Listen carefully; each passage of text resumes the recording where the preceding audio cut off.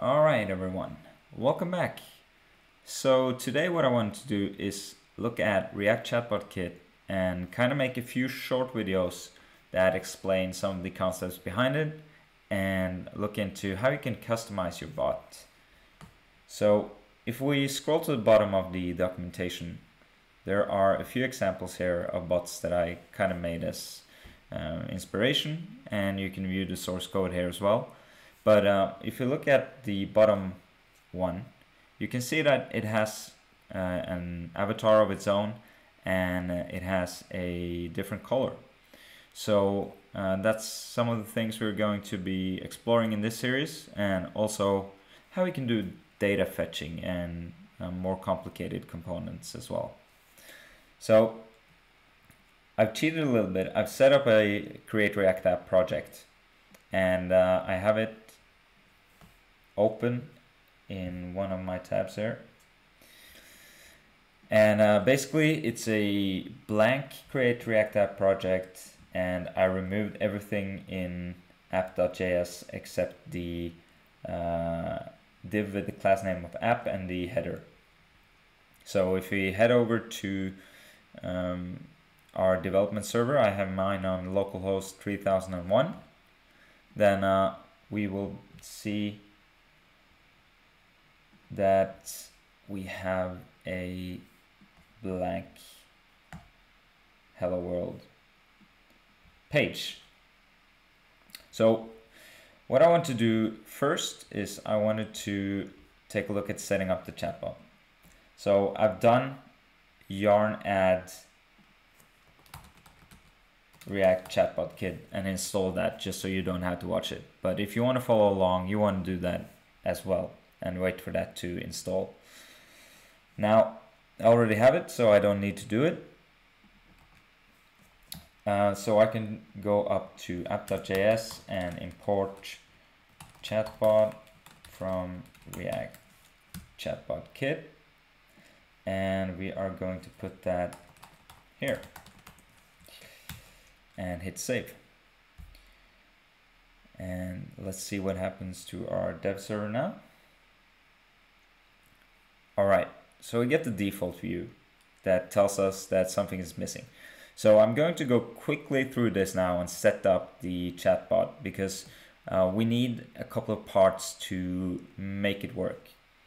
But handily, we get a link here that will take us to the docs.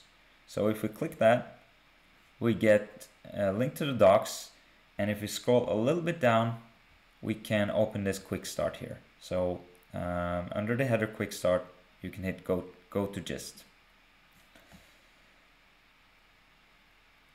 All right, so now we're going to do three things. We're going to grab these three different parts, and we are going to make files for each one. So I'm going to grab the config, and I'm going to in source create a new file called config.js. Paste that in.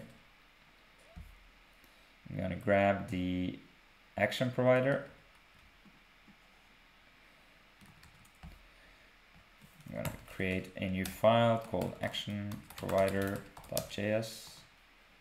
Paste that in. And finally, we'll grab the message parser, and we will create a message parser.js. And then we'll go to app and we'll import message parser, action provider, and the config.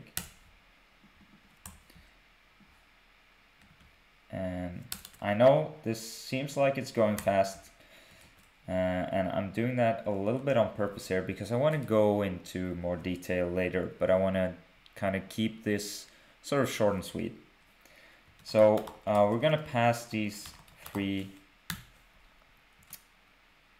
things to the chatbot. So we're going to pass it the config, we're going to pass it a message parser, and we're going to pass it the action provider. All right, so let's take a look at our web page again.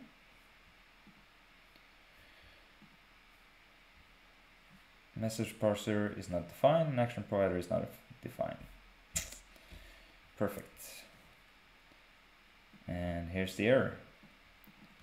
So I need to use the uppercase here because I imported them as uppercase. That makes sense. And now if we go back, we have the beginnings of our bot. All right, so I'm gonna leave it there now, and in the next video we'll take a look at each of those 3 parts that we just implemented, and we'll see how they work and get to know them a little bit better.